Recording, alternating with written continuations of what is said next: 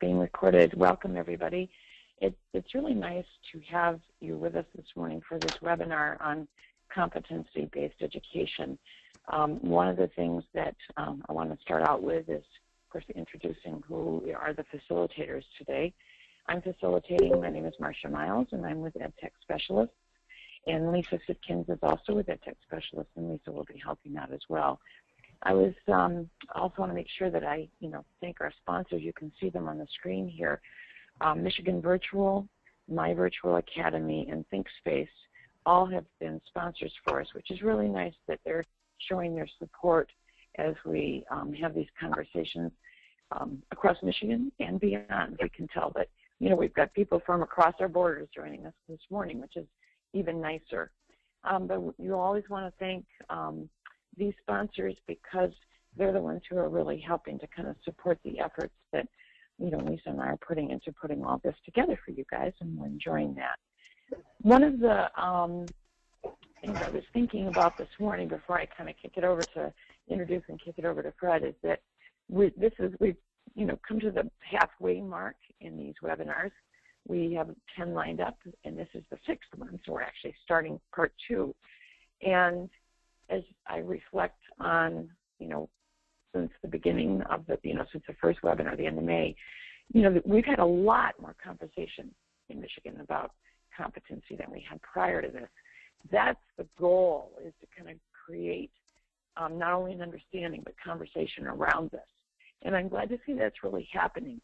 As I've said before, my goal was to kind of get it started in Michigan, but it's been very clear because we're posting this on LinkedIn and different websites that other people are joining too and watching them in the archive version. So it's, I'm glad to see that they're accomplishing their goals, that we're, reaching out and getting a better, a different view, a deeper view of what competency-based education is about. What we're doing is, as you know, we're recording this, so if you're listening to it, you now can see up on the screen that we have contact information for our presenter so that you can reach out to him if you're not with us and have questions for him. He's open to that. And you can also, during the webinar, and Fred is really open to having you converse with him. So please feel free to either put it in the chat, or you can put in the chat you want to be unmuted, because we tend to mute people just so we don't get the feedback during the recording. But if you want to have a conversation with Fred, just put that in there. Just say, please unmute me, and we'll open it wide up so that you can participate in a back and forth with Fred.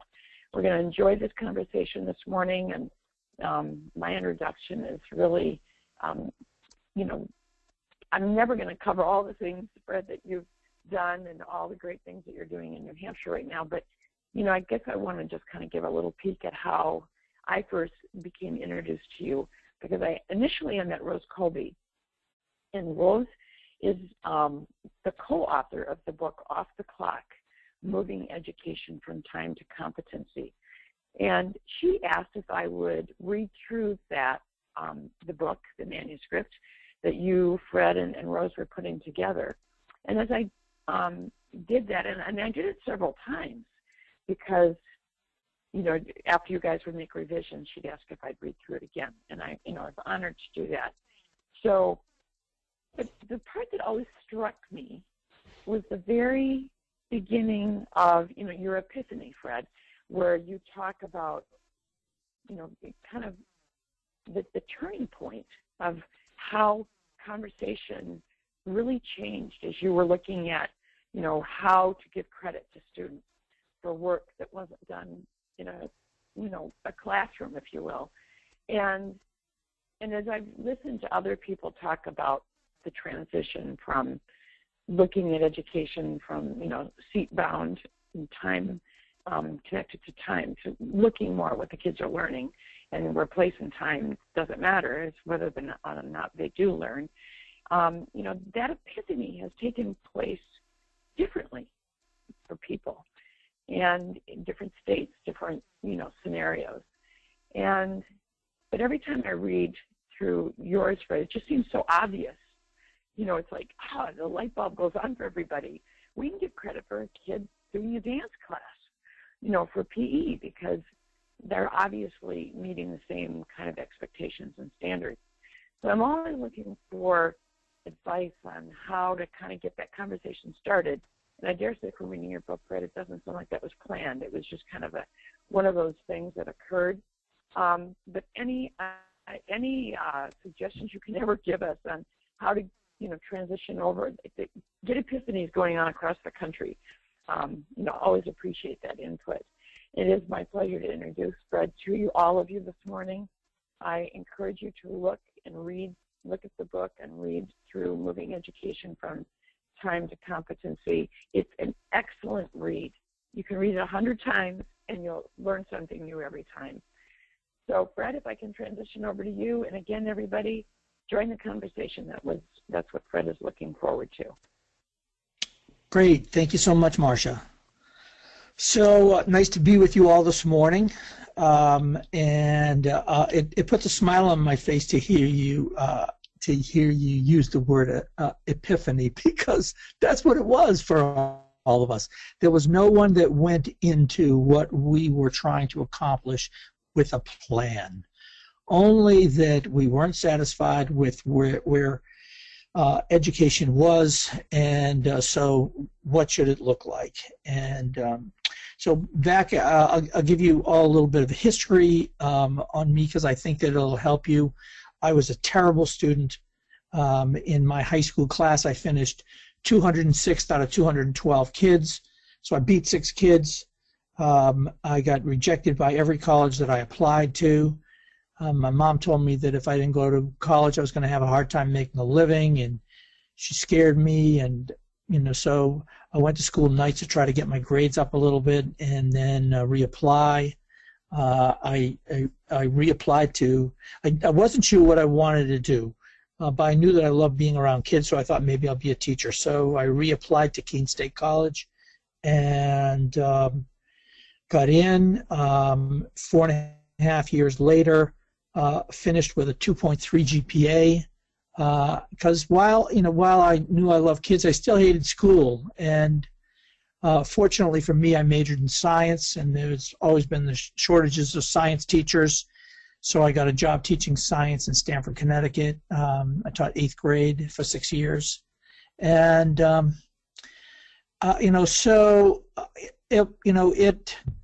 it always was for me. There's got to be a better way to do this. I swore that from my classes, that my kids were never going to be bored in class, and it was important for me that they loved coming to my class, and because I knew what it felt like to be disengaged. And so I left teaching after 6 years. I had started my own business, a little music store. I started with $600 and turned it into the 15th largest of over 11,000 music stores in the country. And so it was an absolutely amazing ride. And all during this time of growing this company from nothing, I was getting asked to do interviews, to be on radio, television, newspapers, and I mean it was very exciting. And when it first started happening, I thought, it's interesting. These people are interested in talking to me because I guess they don't know that I'm not very bright. And school taught me that I wasn't very bright, and life taught me that school was wrong. And after a while, I started thinking that I'm probably a whole lot smarter than they thought. How did school miss me, and how many other kids are they missing? And so I've been on this lifelong path to find a different way to do school. And so I ran for governor of New Hampshire. I lost, but some of the people that worked on my campaign went to work for another campaign in the following election cycle, and it was Craig Benson who was running as a businessman, and they told him that if you want to talk about education, you really should talk to Fred. So we sat down, had a good conversation.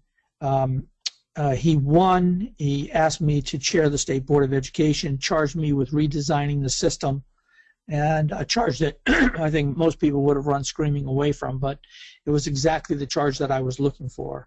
And so he gave me the parameters that you start with a clean sheet of paper and challenge everything. And so that's what I did. And so there was no specific plan. He didn't say, I want this and I want that. He didn't give me all this list of things that would be in this new education system, only that he wanted a new system. And so I had served on the State Board of Education in the 90s and was very aware of the state regulations, the minimum standards for public school approval. Every state has a similar document. And there was this big fight in New Hampshire about the regulations, and so that's actually how I got engaged. The fight got so contentious that one of the members of the state board quit, and there was an opening on the board. I had served as the chairman of the state's assessment steering committee that put together our first, our original New Hampshire statewide test. And they liked the job that I'd done on that, so they asked me if I would fill the position on the state board. So I did that. Then when Governor Benson was elected, he asked me to go back on the state board now as chairman. And so my first day back as chair of the board, I told the board that Governor wants a new system. I don't know what it looks like, but I'm a 60s kind of guy who was taught to question authority. So I'm just going to ask a whole lot of questions, and we'll see where it goes. And so we held our first meeting, members of the State Board of Education, members of the Commissioner's Cabinet. The Commissioner then was Nick Donahue, who is now the head of the Nellie Mae Education Foundation. So the meeting was being chaired by one of the other members of the state board, and I remember her starting it off. She said, "Let's get through the easy stuff because we're not going to do anything to change the calendar." And I remember the governor saying, "Challenge everything." So I said, "Wait a minute." I said, "Why does it have to be 180 days? Who cares? And does anybody in this room care that school is 180 days?" Nobody cared, and I've yet to find anybody who really cares that school's 180 days. You think about the foundation of our education system in America, and really, I haven't found anybody who defends 180 days. And so we took the 180 days out of the regulations, and but the amazing stuff started to happen around high school graduation requirements. And I said to the group, I've had this question that's always bothered me. We give credit toward graduation for successfully completing gym class, but if you're on the gymnastics team, you don't get any credit. I said, why is that? And there was silence around the table, and I said, I'm not telling you I'm an expert. I was a PE minor. It just seems to me that the sports teams are a higher level of skill, teamwork, sportsmanship, and the kids who participate on sports teams more often than not continue with their physical activity beyond high school. So how come gym class counts, those sports teams don't count? And so then somebody said, well, maybe we should count the sports teams. And I said, that's okay with me. Is that okay with everybody else? And everybody just kind of nodding in, looking around the room for approval. And I said, well, that's okay with me, but what if the school doesn't have a gymnastics team, but there's a gymnastics academy downtown, and the exact same lessons and skills that would have been learned if the school had a gymnastics team are going to be learned at this gymnastics academy. And you just told me you give credit for that, so let me see if I understand this. If you learn the desired lessons and skills inside the school, that counts for credit toward graduation. If you learn the exact same thing outside the school, that doesn't count. What do we care more about? Do we care more that our schools are the first-hand deliverer of the learning experience, or do we care more that our kids learn the desired lessons and skills regardless of the source of the learning?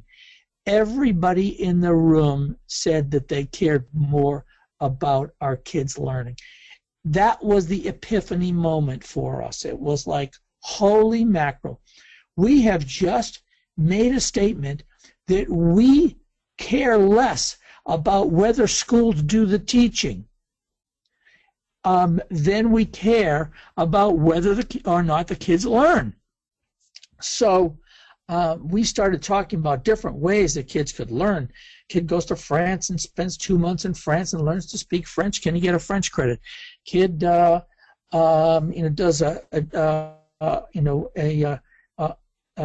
gets a journalism internship at the local newspaper. Can that count as a language arts credit for mastering whatever the competencies would be? On and on, giving all these examples of possibilities, and that, in essence, is what we have put inside the New Hampshire regulations. And so we call these ELOs, extended learning opportunities. Some of us have tried to get the name changed to experiential learning opportunities, but whatever, everybody knows in essence what we're talking about. So, but we blessed any way that a student can demonstrate mastery of the required competencies, they can now get credit in New Hampshire. And some school districts have done an absolutely amazing job taking this to the community, getting community partners to participate with the school. Other school districts still are operating pretty much the way they have in the past. But I would say that all school districts have been impacted some, and the conversation is ongoing, including the ones that are still stuck in the in a time-based system. And we are, and we're not where we need to be. We are getting there.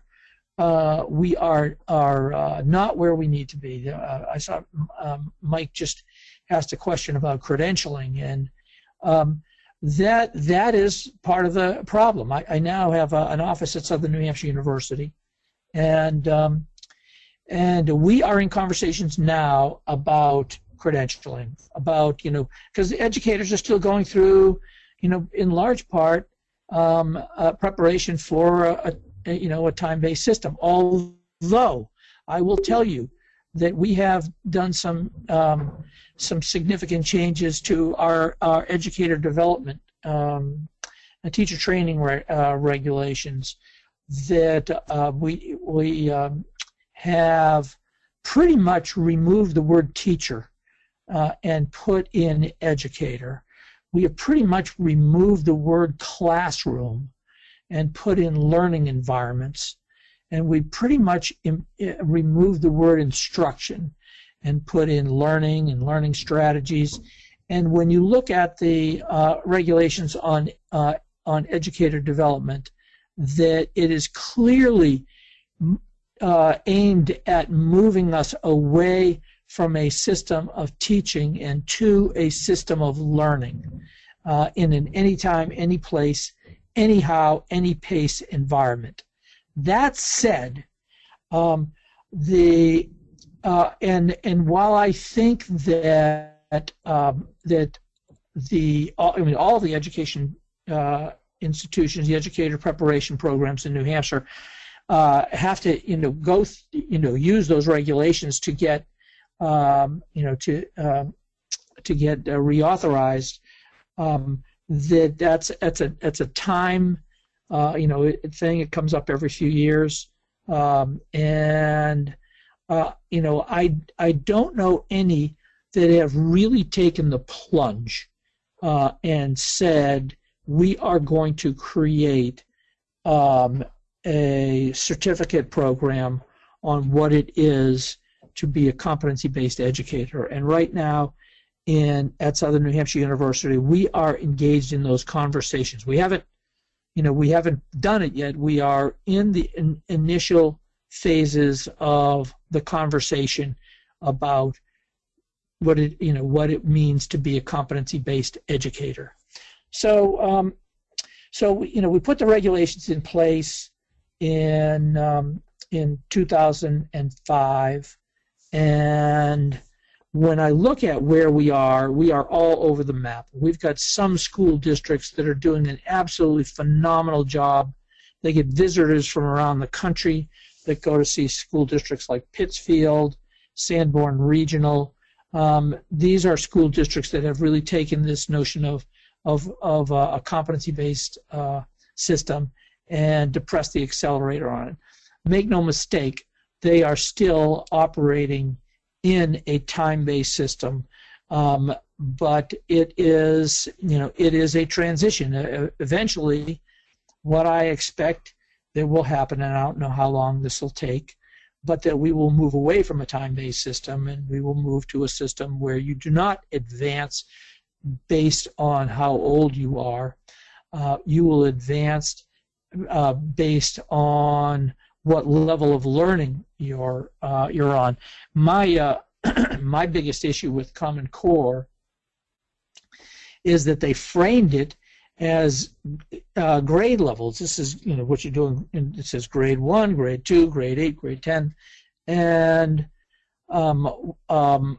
I think they should have framed it as level 1, level 2, level 5, level 8, whatever, and so that these were the expectations of students at level 1. When students can demonstrate mastery of that, they move to level 2. It's really no different than karate lessons. That doesn't matter if you're 6 years old or you're 60 years old. If you're working on a particular belt, when you can demonstrate mastery of those competencies, you move to the next level. And I think eventually that's where we're going to go in education, and figuring out how we do that with kids developmentally, etc. Is a conversation to be had that will continue to be had. But I think that's where we'll go.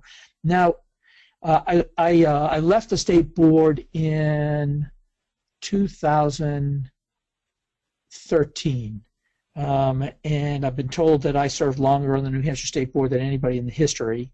But I left the board because I felt like I could do more off the board, and started a nonprofit called the National Center for Competency Based Learning, and the plan was to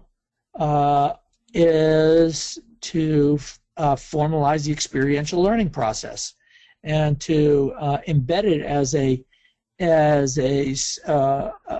central component of what an education in a public system would be.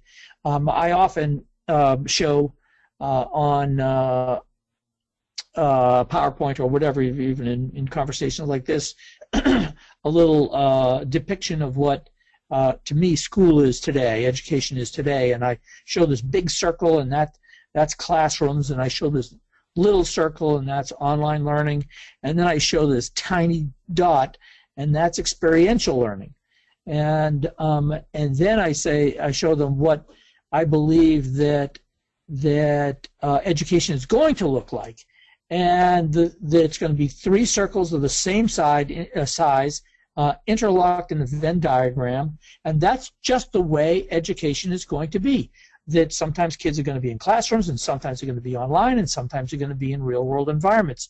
And these things are going to link, because it's not going to be isolated that, just because you're doing a biology course, and it's not necessarily all going to be in one of those silo areas, either classroom, online, or real world. It will be a combination of the above, and I think that I believe that school is going to be student driven. That the future of public school in the United States is going to be that the change is not going to come about as a result of fabulous educators doing a great job convincing everybody that that this is what we should do, but it's going to happen as a result of simply creating these options and making them visible to kids and accessible to kids, and then letting the students vote with their feet on how they want their learning. And when this happens, that school as we know it will dramatically change. When students find out that they do not have to sit in a classroom as they have done forever in order to get their credits, that they can do this in other ways, that they can learn biology, at the Seacoast Science Center, at the Audubon Society, at so many other options that are available in our communities, that many of them will say, I would rather do that. And when they vote with their feet, the system will be forced to change. In one of our school districts in New Hampshire that's done a great job, Lebanon, the former principal, in a conversation with her, she told me that when they first informed the faculty that this is what they were doing, they were opening this thing up, and they were going to give kids opportunities all over the community to acquire their skills and ultimately their credits. And the PE teachers were told that all the sports teams are now going to count for credit. The kids, that if they want to use a sports team for credit for their PE credit, that's now going to be available. When the students found out that they didn't have to go to gym class anymore, that they could use the sports teams, that's again Lebanon School District. When the students found out, there was this exodus of a significant number of kids going to using the sports teams to get their gym credits. The PE teachers got together and said, if we don't do something, we're going to be out of a job. And so the PE teachers got together and started creating courses on personalized fitness, outdoor education with kids kayaking and doing other outdoor sports, and a bunch of the kids started coming back. That's what really ultimately needs to happen, is that the only offerings that we are going to have are going to be exciting offerings, because the ones that have been boring kids are basically going to go away, because the new system will be exciting, because it'll be tailored to every single kid. In essence, we will end up with a customized learning experience for every single student. Impossible to do inside the walls of the school, but if you harness all of the resources in your community, then that opportunity is there.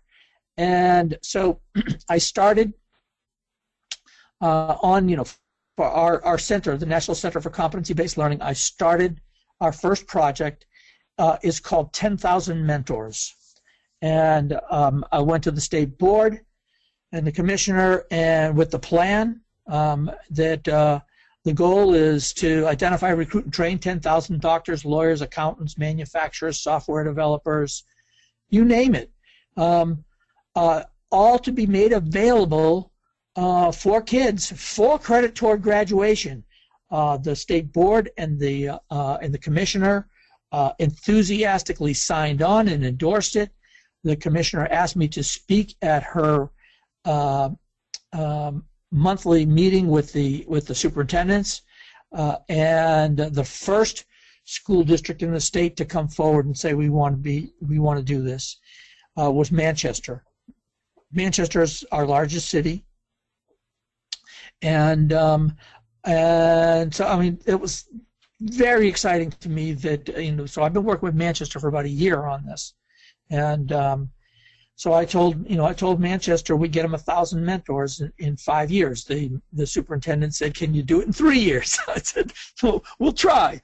We're putting the pieces together to make this happen, and there has been excitement about it in the city, broad buy-in. People get it, Southern New Hampshire University asked me to set up an office there because they want to use Manchester as their lab, their learning lab, to figure out how to formalize this process to ensure that what we're doing is of high quality, that it is meeting the competencies necessary for kids to get these credits, that if a particular learning experience is a competency or two short, then what is the process of getting those other competencies done? Is it through New Hampshire's Virtual Learning Academy? Is it Is it a classroom experience? Is it a tutoring experience? All of this stuff. We are looking at how do we again put this together so that we can train educators who have been taught that their job is inside of a time-based system, taught that if kids don't master the required competencies, you just give them a B, a C, or a D, and pass them on anyway, regardless of the fact that there are major competencies that they are missing that are going to impact how their learning happens for the rest of their years. In our book, yes.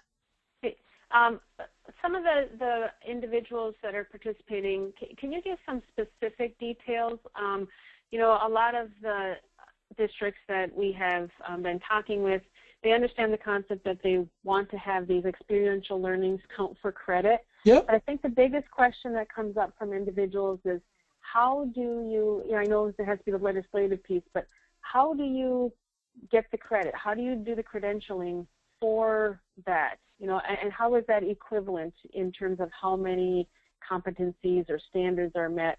So do you have any specific examples you can give us from some of the school districts on how they're doing that? So here's what I would say, and that's why, thank you for the question, Lisa. Here's what I would say. We're still, and I mentioned this to Marcia earlier, while I think that New Hampshire probably gets an A, for its efforts in competency-based learning on a norm reference scale, that if it's a standards-based scale, a criterion reference scale, that New Hampshire, I'm going to guess C-, and I might be generous, that we still have so far to go on this, but we are in, because we're asking these questions too. So here's what I would say. I would say that, first, the Department of Ed pretty much has on its website competencies for most of the common courses. So, but school districts are allowed to have their own courses. So a biology course, the competencies on the Department of Ed's website may be the same competencies that are on a local school district's website, but a school district has the autonomy to modify them, so so they're not necessarily all the same. But let's take I'll take a simple example that my wife and I were asked by our U.S. Senator Jeanne Shaheen's daughter to work with her with their daughter, Senator Shaheen's granddaughter, she wants to be a professional actress. And when she was in middle school, she was thinking about, well, what school does she want to go to? She really wanted to go to Portsmouth High School, but didn't feel that the curriculum at Portsmouth High School was going to put her in a position to be able to apply to the elite schools, the Tisch School of the Arts at NYU, the Carnegie Mellon, Yale, some of the the schools that are really well known for their theater arts programs. And so was there a way to get it so that Portsmouth High School could become a school that she would be happy to go to, but put her in a position to be able to get the credits that she wants, that are going to show up on her report card, and convince some of these schools that she was meant to be there. And so we worked with them, and she ultimately had she was going to Boston 2 or 3 days a week to study with at the Boston Children's Theater, which is really well known. It's been around for a long time. It has some absolutely spectacular instructors. Also doing stuff locally at professional theater. We went to one of the local theaters, got the Department of Ed's competencies for theater, brought them to the theater, and said she wants to get this theater credit here. They looked at the competencies and they said, yeah, we can do all of these. So in that particular case, all of the competencies, the theater company assured us that all of those competencies they would be able to get her to mastery there. If they had said, well, we can do all but these two, then we would have had a conversation about, okay, how do we get the last two? And the last two might have been private tutoring. It might have been any number of ways, but we would have had to have found a different way to get those. So in New Hampshire, the Virtual Learning Academy, they are really delving into this experiential learning thing. They want to be the go-to place for getting kids to mastery of whatever competencies may have been missed in their experiential learning experience. The goal is, these are here are the half a dozen or dozen competencies that are expected to be mastered in a particular subject. A doctor's office might get you some of those things in biology. It might get you some things in other areas, but where the gaps are, we have to figure out where those gaps are, and they're going to be different in probably every single, probably, well, I would say with most kids, they're going to be different. So it's, we're still figuring this out. That's why, we are in this conversation about how do we go about formalizing this learning so that educators know what to do. That instead of being teaching experts, they'll become learning experts, and they'll know what to do with this. So in Manchester, we're talking. I hope I answered it, at least. I'm not sure if I did. I'm not sure if I can answer it any better. But please ask again if you think that still a piece missing. But we're still figuring this out. So in Manchester, we're talking about 1,000 mentors in Manchester. What we have found is getting the community engaged is not the problem. They want to do it. in New Hampshire, we have a lot of especially high-tech companies that are struggling to find employees, and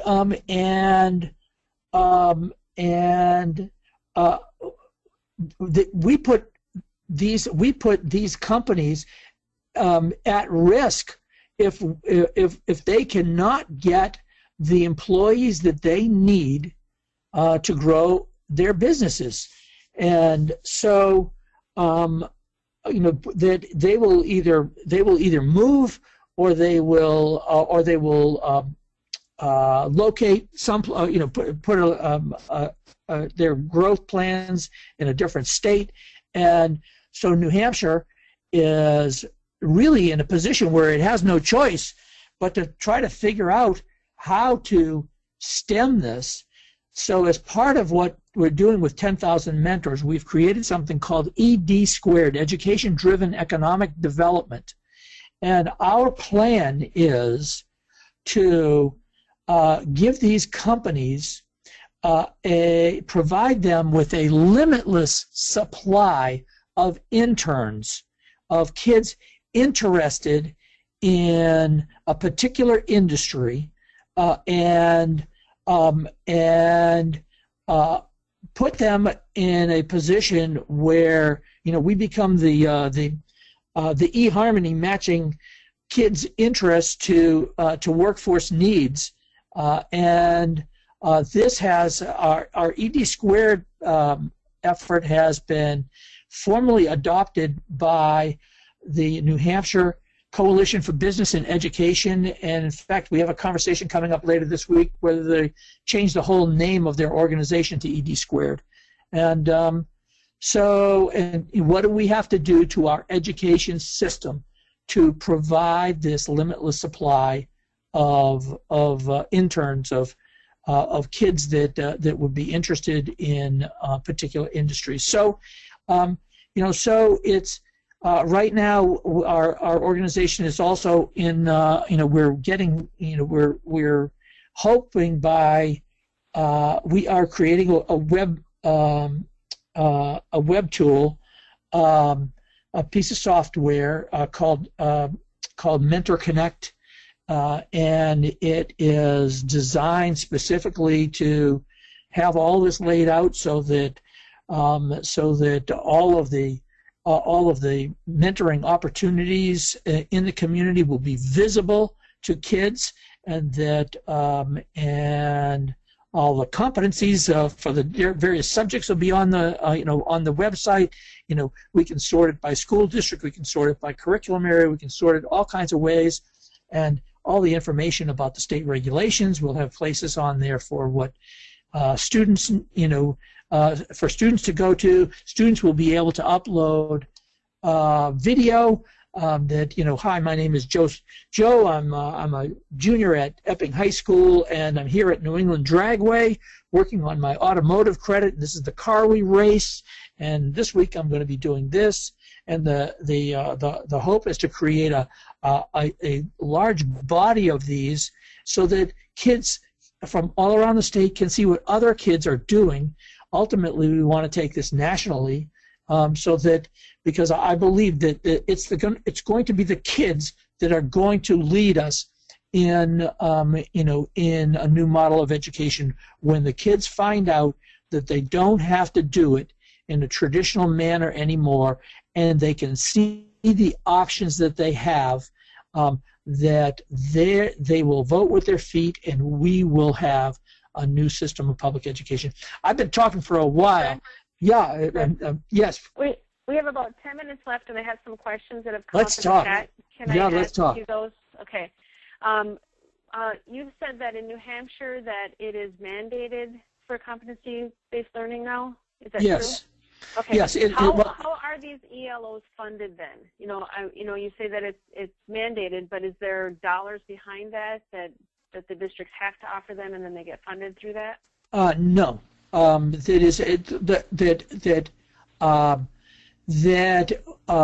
We are. Let's take. It's a good question because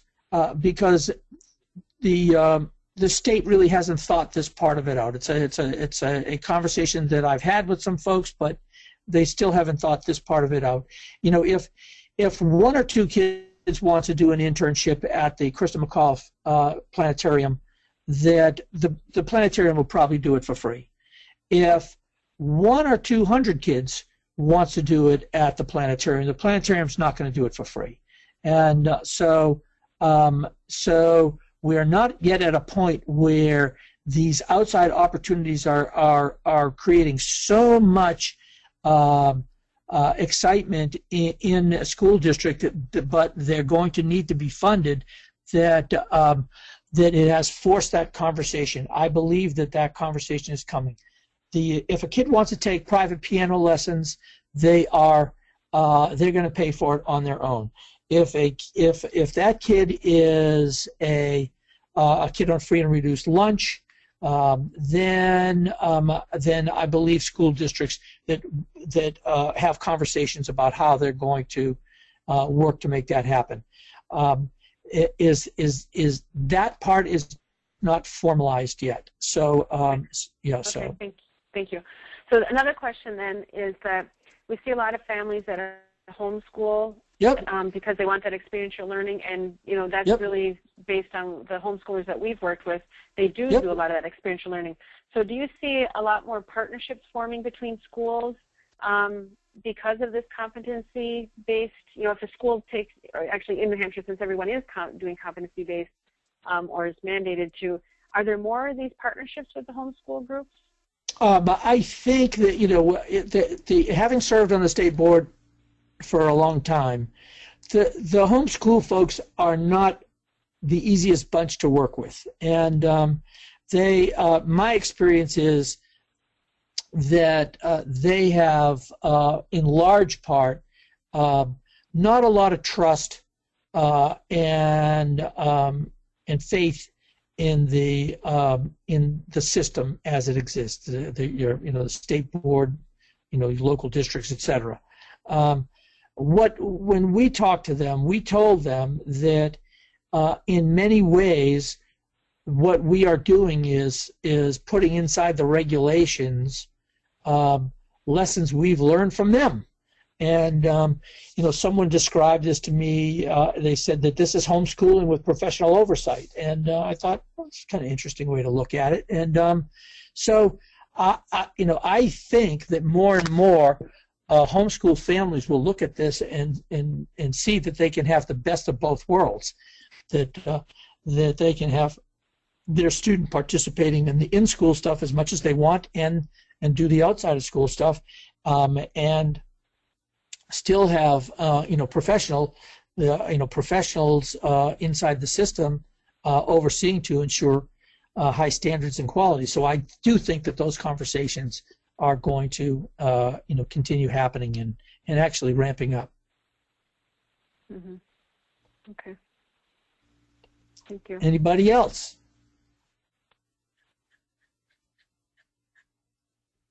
If anyone wants us to unmute them, please let us know. Lisa, as I look at, I'm going to just step in here for a second, Fred, because we're looking at the control panel. Okay. And it looks like a few people muted themselves rather than us muting them. Is that what you're seeing, Lisa? Yes. Okay. Because I don't know how that happens, because somebody isn't able to unmute themselves. So I'm not sure what we're actually seeing. But my point is, if anybody wants, and if we can, if they want to be unmuted, if you could just put that in the chat, we can finish out here with any kind of conversation back and forth that you might want to have with Fred. I've been kind of, revisiting some of the things you've been saying. And the beginning part, Fred, was great listening to you put your energy into the description of that first part of the book where you talk about the epiphany. It was fun to hear you, with your own energy behind that. I love that. If there are not any more questions, we can begin to kind of wrap things up. I would gladly take any more questions. I would say that I am absolutely convinced that this is the future of public education, that it's going to be better, it's going to be more cost effective, that we will have more services for our kids than ever before. We will these 7,000 kids that drop out of school a day, that'll largely go away. If we do this right, it'll largely go away, and kids will love learning because they're going to own it. It's going to be theirs. They're not going to be doing it for the teachers. They're not going to be doing it for the school. They're going to be doing it for themselves. And we do that. We will have. I think the service that we do to our country is going to be amazing. I'm hoping that somewhere in this presidential conversation that the competency discussion will happen. We'll see, but I think we're getting there. Fred, I have a question. Sure. Go ahead. Do schools find that all the rules and regulations that would be getting in their way and moving toward this experiential learning have been removed so that they really have an open field in which to operate? I would say in large part, yes. But while I say that, I have, and I know that the New Hampshire Department of Ed knows that I push them, and that I lovingly push them. I appreciate so much that what Commissioner Barry and Deputy Commissioner Leather are doing, because they believe in this, but they know that I push, there are still in the regulations some references to a time-based system. They say in the regulations senior year. Wait a minute. What's senior year? Is senior year your fourth year of high school, or is senior year the last quarter of accumulating your credits needed to graduate? So there are some parts of it that are still that I look at and say that's not clear enough. And so I think that those who are open-minded enough to know what the department wants do not feel constrained by the regulations. Those who are reluctant because they were happy with how they operated in the in a time-based system, they will use the these gray areas to justify doing what they've always done. Thank you. Oh, you're welcome, Mike. Fred, one of the things that I notice as I learn more about competency and the things you're talking about, and the ownership that a student takes, and part of that's because they're exploring their passions. I've noticed more and more, or I think I'm taking more notice of young children who are exploring the world. They're so inquisitive, whether, I'm taking a walk on the beach and you can see them building something or just kind of looking at the little critters or whatever they're doing. Yep. They're just alive with the desire to learn. And then I think back to when I was in a classroom, I don't remember seeing that quite as much. And I don't mean that as a diss to me or anybody else. I don't mean that kind of thing. But, we've gotten into this rut, in a way, of, how we have perceived education. I think it's going to be difficult, to transition. As you guys have seen, you've been on this journey for a long, long time, but you're continuing to battle away. I admire that. You're really pioneering, a lot of what will make our journeys easier. I'm so appreciative of that. And I think in my own head, I would love to see kids throughout their education walk through learning with that electricity that a youngster does when they're sitting on the beach exploring. Absolutely. Bring that to life again. That is coming. If we fully embrace this concept, that is what's coming. No more, no more, I want the word boring removed from education vernacular, and I want the word dropout to be in, old news. That those were the days when we forced kids to, to jump through these school hoops that really that they found were not important to their life and didn't want to be there. That if we do this right, we will get every single kid excited about learning. I've always believed that all of the answers to getting a student excited about learning, the answers are in those kids' heads. The answers are available for free for the asking. What we have to do is create an education workforce that understands how to ask those questions and knows what to do with the answers, and has limitless possibilities to make those kinds of connections for kids. And when we do that, we will change America. Thank you. Thank you, Fred. This has been wonderful. Pleasure. Thank you, Marcia. I appreciate your time and all of your expertise. This has been wonderful, and I hope someday we can meet face to face. Absolutely, love it. Look forward to that opportunity. So thanks very much, Lisa. You can stop the recording, and thanks to all of you for joining us either live today or in the recorded version.